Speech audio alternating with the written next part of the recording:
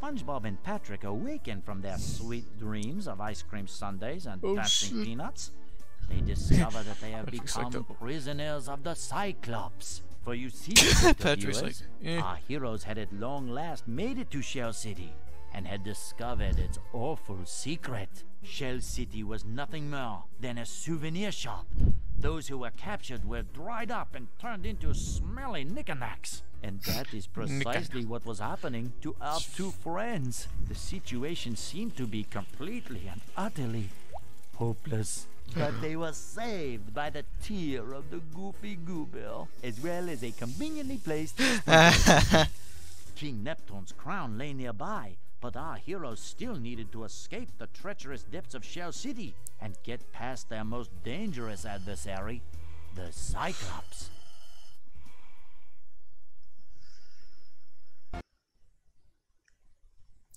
Is that smelly knickknacks? And Madden. The Madden's. This is Shell City? What a horrible place! But don't worry, there must be a way out. Let's just look. Good job getting the. Are you kidding? That was easy. Hey Mindy, would you mind telling King Neptune that we've got the crown since you're in communication? The manliest of men. No. Then what about the hopelessness? The weeping? Lady. Never mind. Yeah, let's continue. So anyway, now there was, you know, I not really touched the Madden game because I think ever since, what was it? Since the Sega Mega Drive Edge, I mean, my dad had kind of the first few games I played were from just the one Super Nintendo game. The Super Nintendo Mario All-Star, and then there was a bunch of the Sega games, one of them being Madden, Sonic, Mortal Kombat. Then but the Madden games kind of were sort of pale in comparison to the ESPN games, which developed by 2K. It was remembered, but it was developed by 2K, and I kind of preferred those games over the ESPN game than the Madden 06. I believe it was due. I don't know why. I think there was more effort into it. I think it was like there was like the suggestion. There was the option for the coach to suggest the play by. You had a bunch of other plays that you could do. And oh.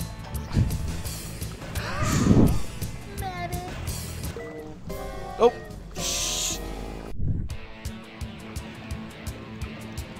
Didn't see that before. And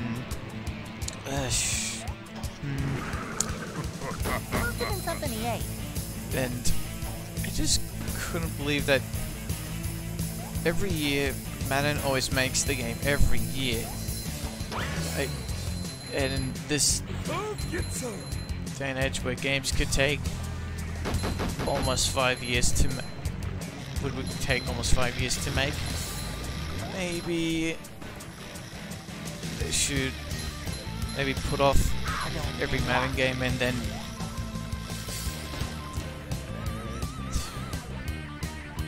I don't know, make a good Madden game. Just give it for, I don't know, 5 years and make a good Madden game. Oh, and then you got all the other sport games. From what I get added, FIFA was Madden's EA's Golden Goose, or is that Activision?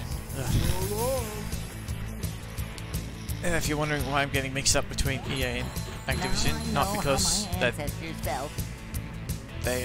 Not because that they're both scummy, but those two company names were once together in making games. Like EA was the maybe the developer, Activision the publisher, or vice versa.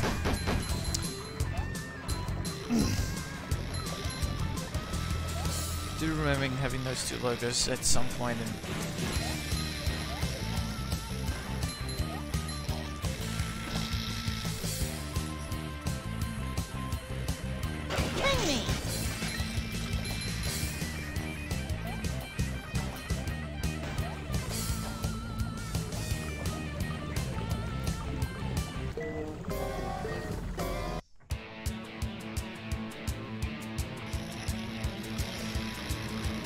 Building a path to tomorrow. I wish this place had something to All sport games are off the table because, oh geez, all that. Man, I don't know how sport fan gamers put up with it. They either just say they just either love it, or I don't know. There's a sucker every minute. I think this would be the game that they get through. You left a trail of debris in your wake, but you did make it, so...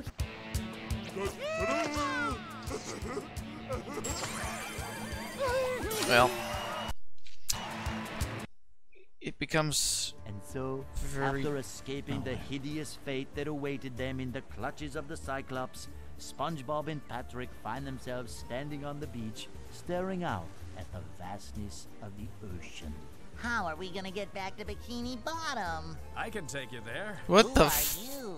I'm not a lifeguard, but I play one on TV.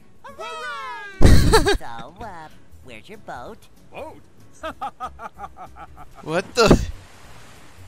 Hooray! Nothing can stop us now! Bikini Bottom, here we come!